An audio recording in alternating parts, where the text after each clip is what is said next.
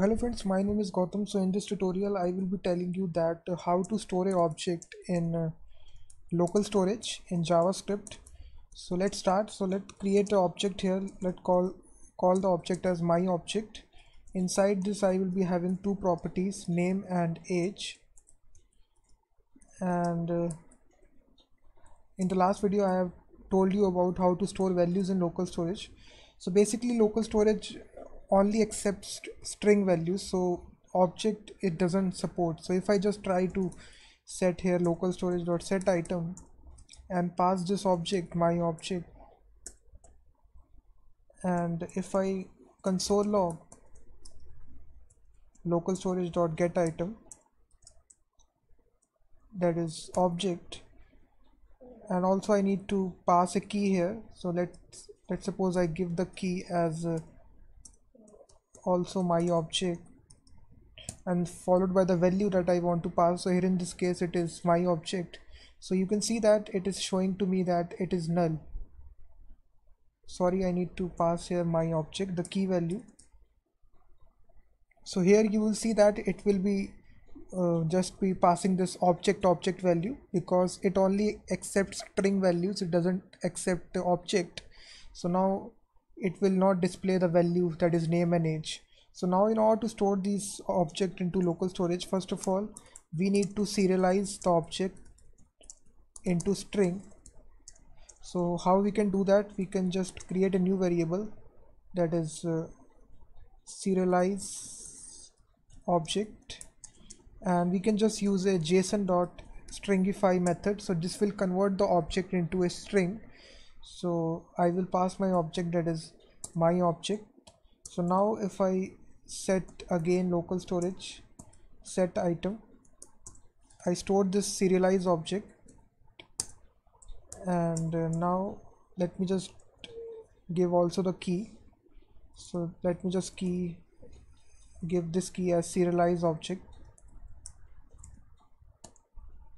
and now if I console log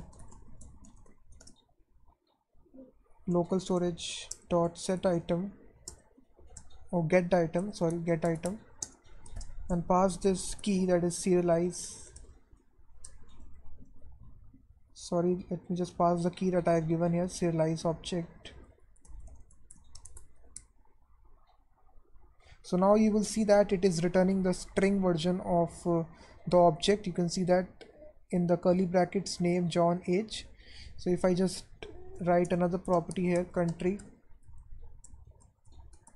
so you will see another entry which is inserted. So this is the string version of the object. You can see that in the double quotes, key and the value.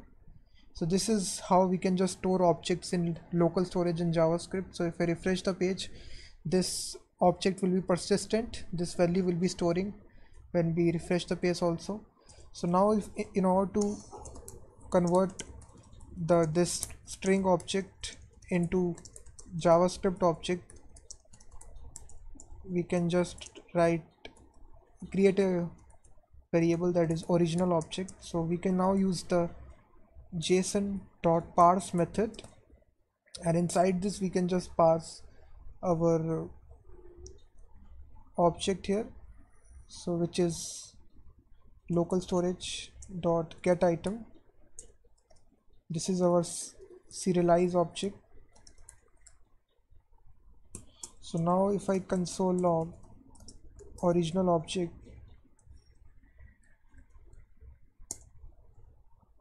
so now you will see that the original object is there. So we have successfully deserialized the serialized object and converted back to the original JavaScript object that was there early on.